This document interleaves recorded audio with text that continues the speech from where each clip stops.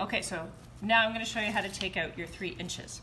In order to do this, we need a handy ruler, we need a tape measure, and we need a marker. This is the easier adjustment to make. So on all our patterns, you can see it really clear there. This one's a little faded. I think I folded it a few too many times here. There's a line here that says lengthen or shorten here. Okay, so this is where I'm going to remove the extra fabric from. And the reason we do it from there is that it doesn't really impact how it fits, right? It's not your hips or anything that you really have to worry about. It's an easy place to make that adjustment. So I am going to measure. This is a handy dandy ruler because it's clear. If you can think in imperial and do inches, I'm just going to line up the 3 line on the lengthen and shorten line.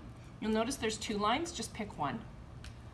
And I am going to draw, oops, this marker is dying on me, a line across. So now I know that those are 3 inches apart. You'll notice here there's also this really long line on there.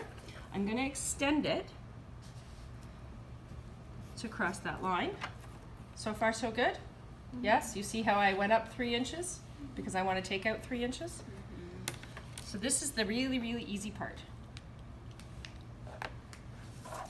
I take my lengthen or shorten here line and I fold along it and I line it up with my new line and I make sure this long arrow that I drew lines up with where I extended it, and I stretch across the table and I grab the tape, that's some funky tape, and I just tape this in place and I just took 3 inches out.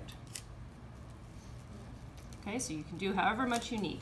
If you want your pants higher, you could add more, but most of us don't want them that high, so we're going to take that out.